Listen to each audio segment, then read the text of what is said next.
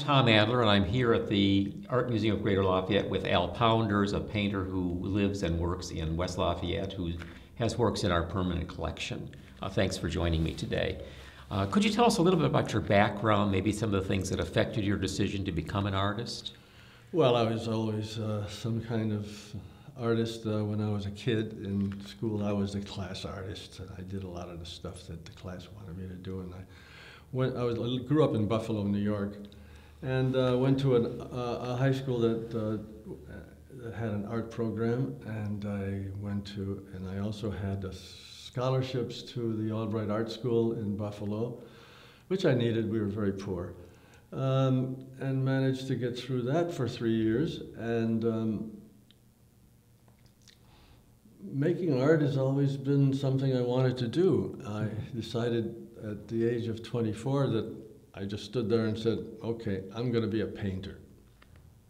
Among all the things I could have done, I could have been a designer because I studied graphic design when I was in art school.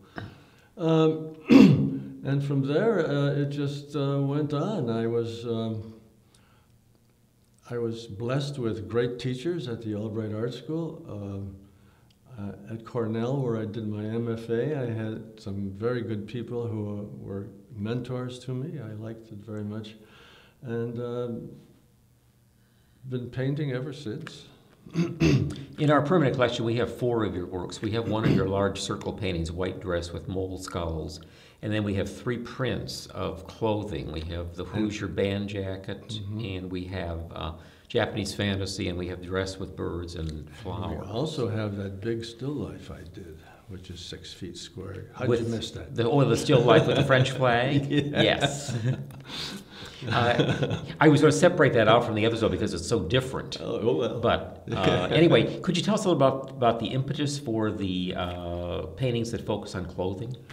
Yeah, well, it started with a series of drawings I did of clothing when I was sitting in my studio, and also at the same time I stretched up a large group of circles because I was tired of rectangles. I just thought, I'll do something else.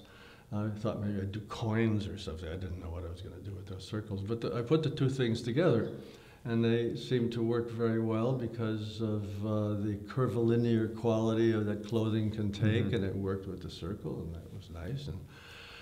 And it just went on and added things to that, and to just the clothing things with art history parts, and also anti-war things that I was doing during the late 60s and early 70s, and all of those things seemed to fit very well into the circle.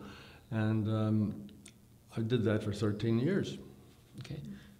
Now, you mentioned the still life we have, still life with the French flag. Right. Have you done a lot of still lifes? Or? Oh, yes. When I was in graduate school, I did my thesis on still life painting. Not only a painted thesis, but a written thesis.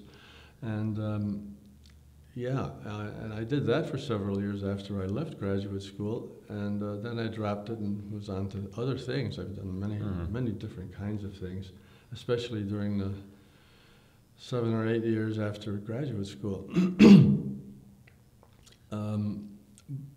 And then landscapes have always been part of what I do. Excuse me. And it didn't become a permanent subject matter for me until I had gone to Italy on my sabbatical with Lauren, my wife, and started painting that wonderful place. I had to just do that because this was ideal. The combination of the farmers working the fields right up to the top of the mountains and nature together, it worked visually so beautifully for me, although I know those guys didn't plant that stuff for me to paint. It just was something that I sought out. We took many trips up and down the hills looking for places for me to work all those years. 25 years of it, I think. I mean, the landscapes are really notable for your use of bold color and so forth. Is that an influence from some other artists? Or? Oh, sure. I've always been interested in the modernists, the French painters in particular, and when I looked out at the landscape and I saw all that green, I said, well, I'm not going to paint it green. And push it in other directions for the emotional quality I felt about the place. And so the color is an emotional thing rather than a descriptive thing. Could you say a little bit in closing about what you hope to achieve through your painting, what you feel you've accomplished in your career, your long career as an artist? Well, I've had many influences from the great artists of the past, going all the way back to the Renaissance, although there's nothing Renaissance about my work, I don't think. But painting is a unique activity, and it stems, in my case, from being influenced by such artists as Matisse, for example, whose writings I read avidly because he really nailed it. He really told me, and all of us, what painting really should be for our time. And it's important to be involved in our time, but I'm also interested in being part of all time in painting. I'm interested in tradition very much, and so I think that's reflected in my work.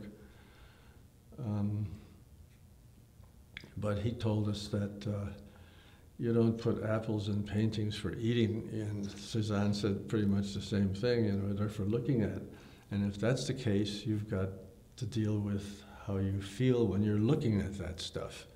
And so that opens up interpretation. It opens up all kinds of things. And I almost never work from my memory or from my imagination completely. I always have to have something in front of me that tells me this is what you should be experiencing. This is what you ought to be reacting to. Well, thanks very much for helping us document the works that are in our permanent collection.